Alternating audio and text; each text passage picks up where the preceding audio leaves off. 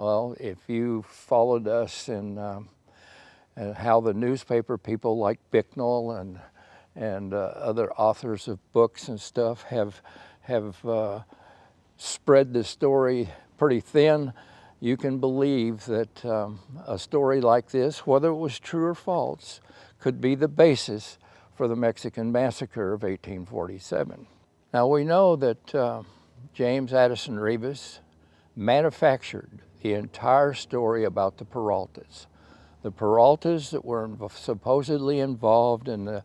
Lost Dutchman legend, the massacre grounds at Phoenix, was all made up by James Addison Rivas. He even went so far to marry a young girl who was not a Peralta, and manufactured and falsified information to make it appear that she was the heir to this